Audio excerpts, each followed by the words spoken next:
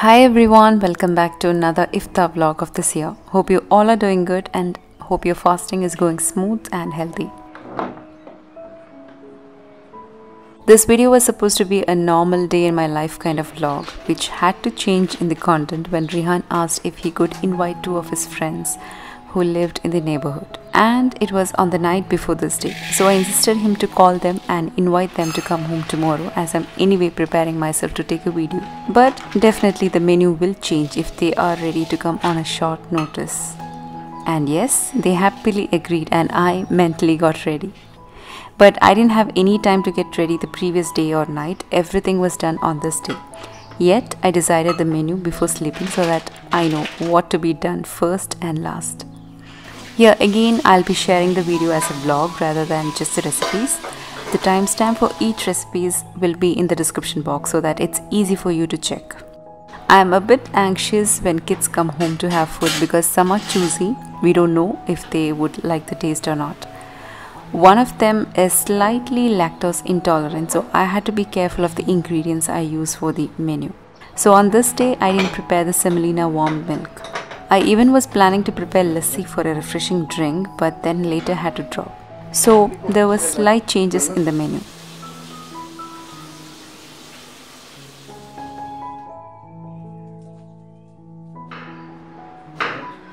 It was a weekend, so my husband was there to help. I gave him all the chopping and cutting jobs, which made the rest of the cooking easier.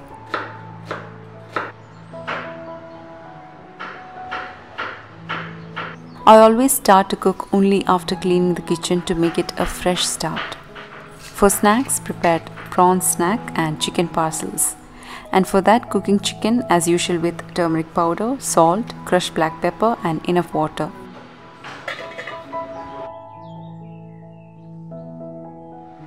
For the prawn snack, which is actually named Prawns Pathiri, I made it in different shape.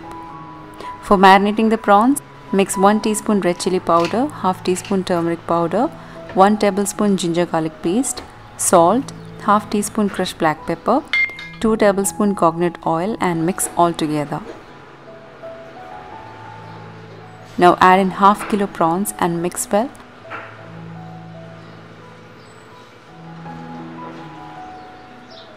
Keep that aside for some time.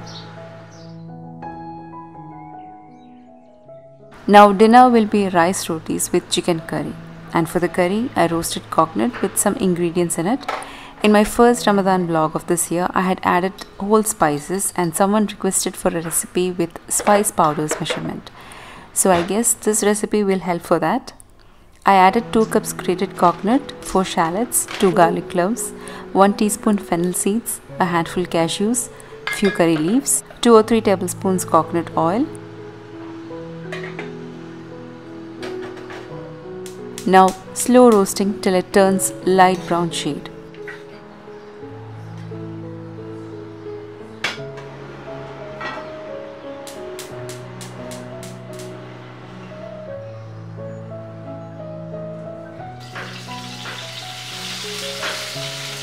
Frying the prawns now. Prawns take very less time to cook, hardly 3 minutes on one side.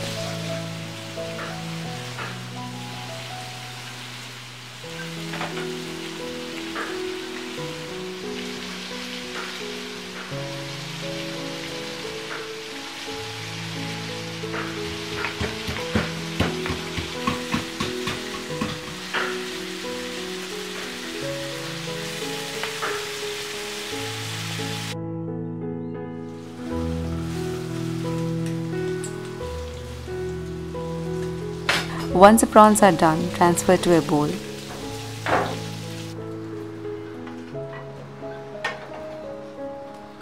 In the same pan, add more oil if needed. Then add a handful of crushed shallots. Saute till it becomes soft.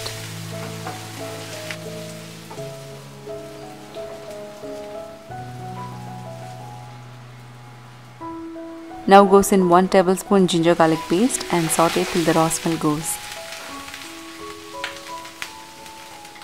If you are using tiger prawns or large size prawns, chop or cut into small pieces. Do not make a paste. And that's from my husband. All the chopping and slicing is complete. Now in goes few chopped green chilies.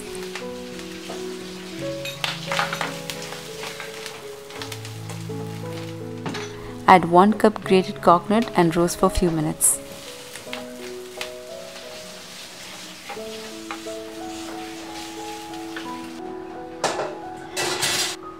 Now add the prawns and mix well. Adding a bit of salt, and this filling is done.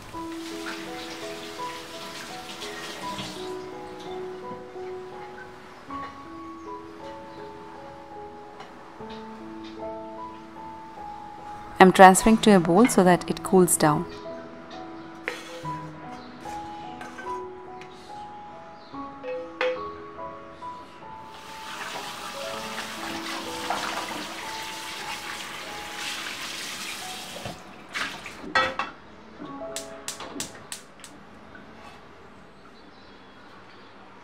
Moving on to the next filling, and that's chicken for the chicken parcels.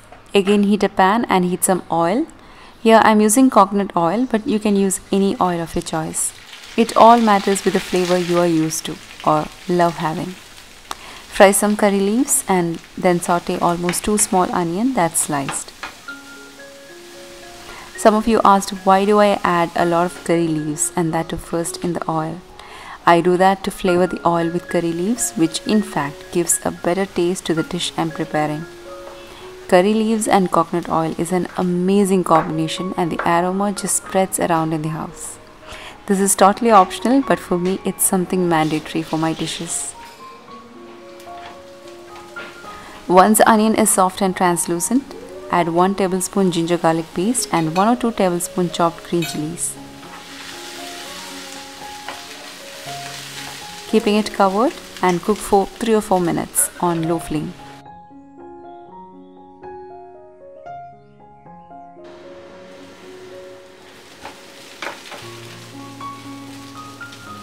Add half teaspoon garam masala powder, half teaspoon turmeric powder, a big pinch of kasuri methi or dried fenugreek leaves.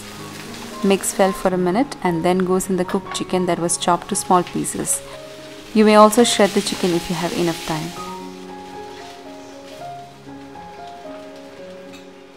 Finally goes in chopped coriander leaves. I had added enough salt while cooking the chicken, so not adding any more.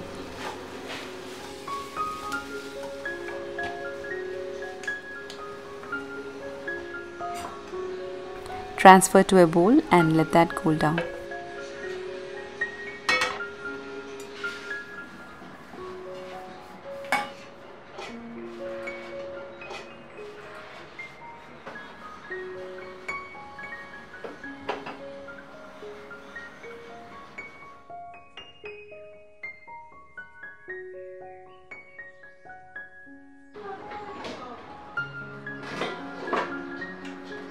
Next is preparing the curry.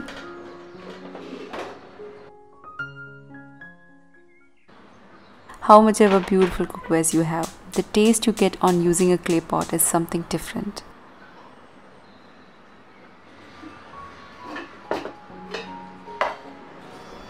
I'm grinding the roasted coconut along with some water.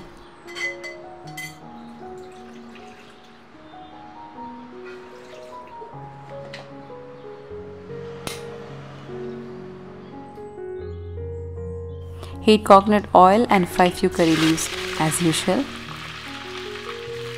Add 2 tablespoons ginger garlic paste and 2 or 3 tablespoons chopped green chilies. Fry this for some time till the raw smell goes.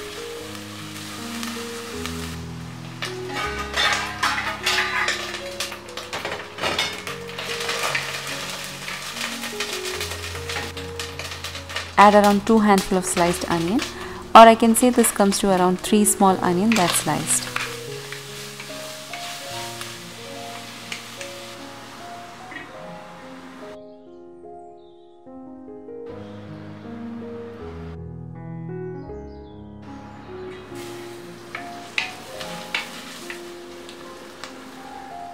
Now add 1 kilo chicken pieces. Here I've used boneless, cooked till it changes the color. In goes 2 small tomatoes that's chopped. Mix for a minute. Add a handful chopped coriander leaves.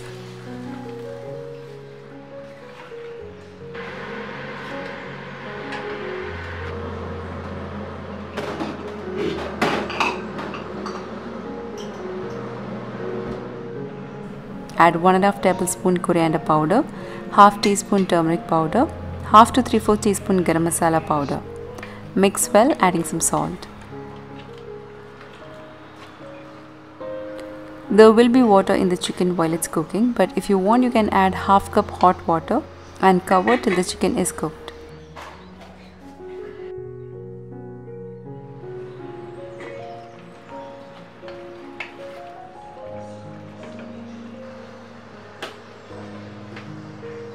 Once the chicken is almost done, add the coconut cashew paste along with some hot water and cook till it boils for a minute.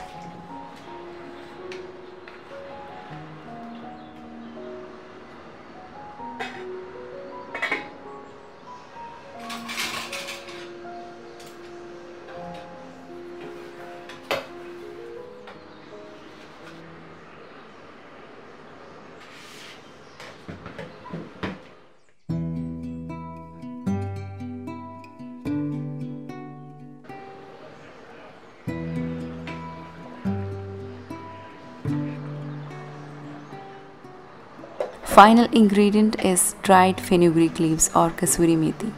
This adds a good flavor and aroma to the curry. Add almost a tablespoon that's crushed. And that's done.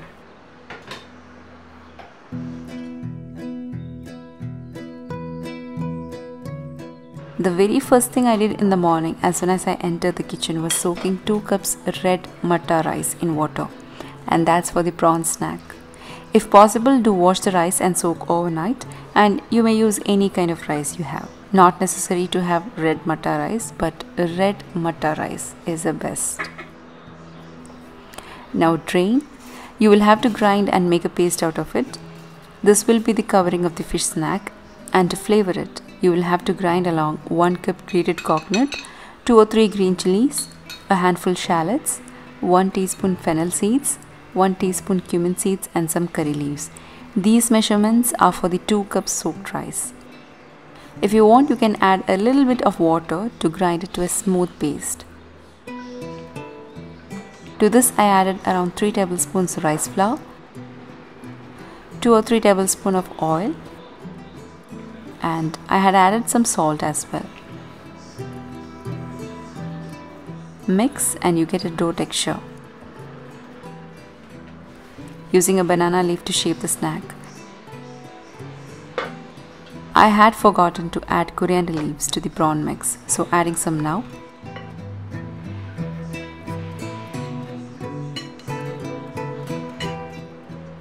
Spread some oil onto the leaf.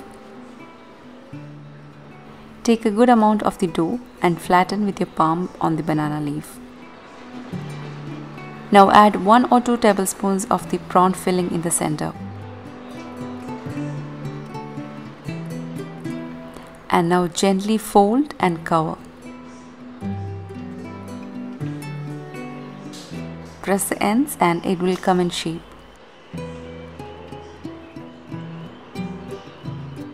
Do all the same way.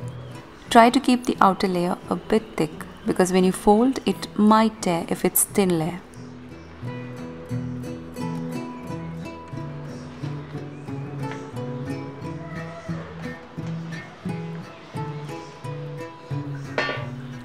All these will go in a steamer. The water is kept for boiling. I'll place this on top once it's ready.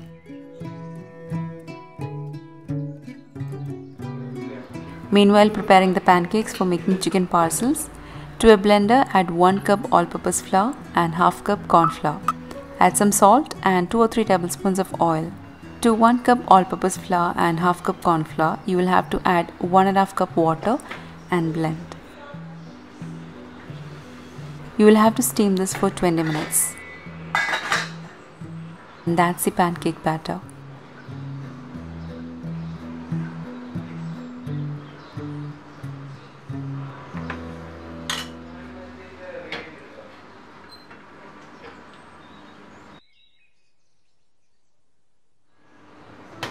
Now heat a pan and prepare a pancake just like a thin dosa.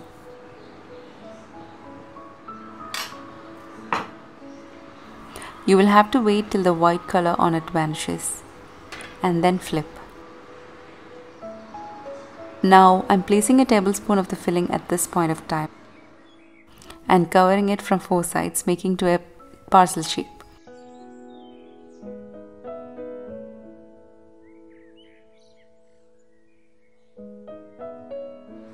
Now if you don't want to do it this way because you think you might burn your hands from it, you can take the pancake out from the pan and do the filling later. You will have to put some flour paste to stick. If it was done from the pan itself, it would stick on its own.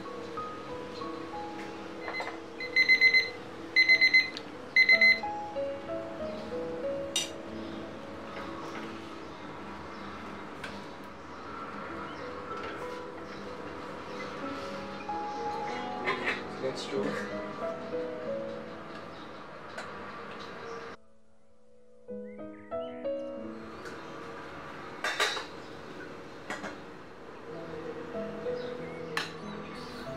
Now to coat the chicken parcels, break and whisk 1 or 2 eggs. In another plate, add some breadcrumbs. Dip each in the egg and then in the breadcrumbs.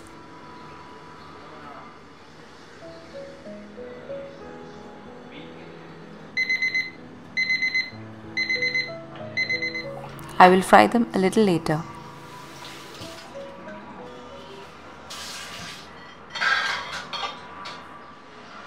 Final process is the rice rotis, and for that I am cooking the flour to make a dough.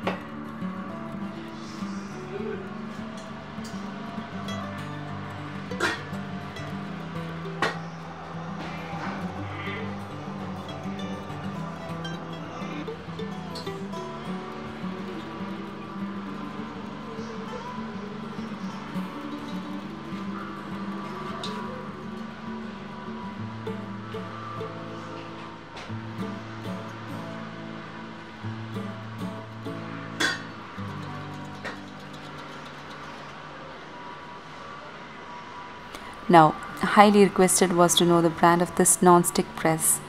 I got this from a shop in Kerala during our vacation, and this was bought I guess in 2018. It's quite old and still in good condition. I get really thin rotis from this. I even make chapatis with this.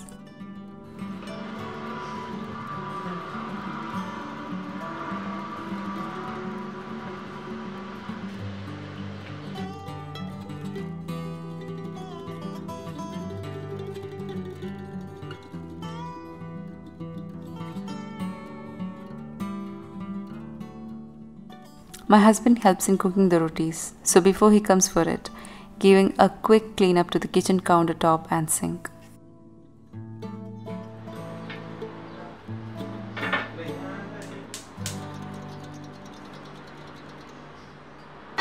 While he cooks, on the other hand, I'll be frying the chicken parcels.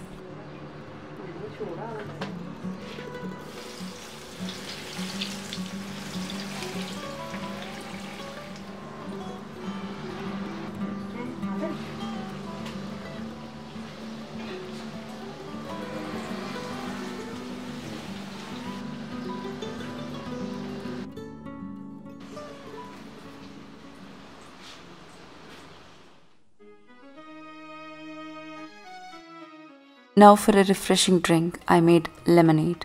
I'm slicing lemon to small pieces, adding the lemon pieces to the water dispenser in which I'll be making the lemonade. Along with that goes in mint leaves and squeezing some more lemon. I dissolved sugar in water and then added to the jar. Added a big block of ice I had kept in the freezer adding some salt to get that lemonade flavor.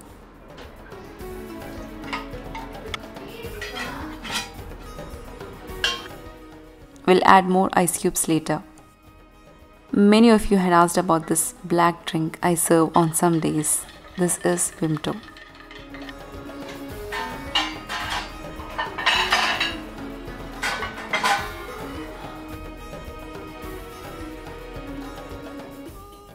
After getting fresh, I placed everything on the serving dishes and started to keep the table ready. The prawn snack was quite big enough, so to have it better, I sliced each in half.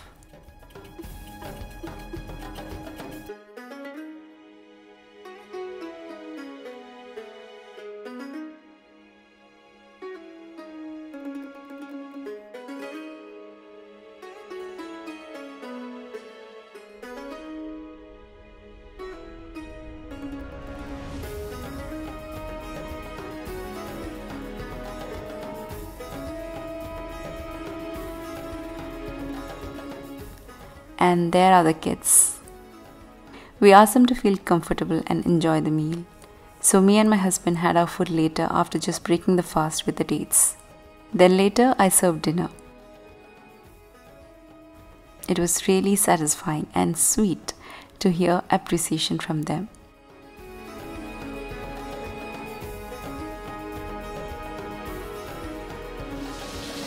And of course, the later part, cleaning the kitchen.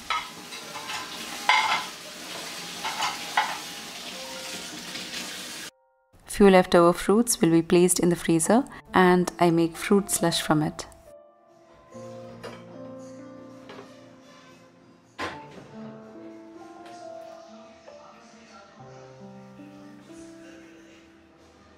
So that's all for today's video and I hope you enjoyed watching it.